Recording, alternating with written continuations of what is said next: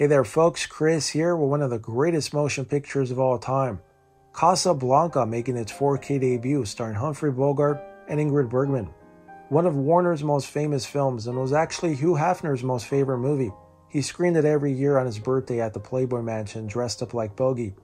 I even asked him once on a live stream like 10 years ago and he was just thrilled to talk about how much he loved this movie.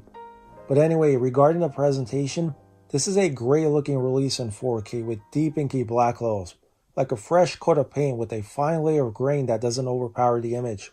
It's a very film-like transfer that showcases plenty of detail on faces during close-ups and around Rick's cafe. It's a sharp transfer. However, there were minor instances of softness, but in the grand scheme of things, this is a beautiful transfer that's sure to delight fans of this film, as it did for me. I absolutely enjoyed it. For the audio, this includes the 2.0 mono, and it's a good mix. I found it crisp and clear and well balanced without having to reach for the remote to adjust the sound.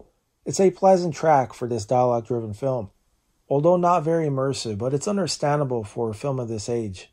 So with that being said, I'm rating the picture quality a 4.5 out of 5 and a 4 for the sound. For features, all the bonus material from the Blu-ray have been brought over, including the intro by Lorre and Bacall, and a great commentary tracks, one of which is with film critic Roger Ebert, plus a host of other extras including Warner Night at the Movies, deleted scenes, outtakes, cartoons, and much more. So there you have it folks, one of the greatest movies of all time, now in 4K in this must-own edition. Till next time, take care. No. He's looking at you, kid.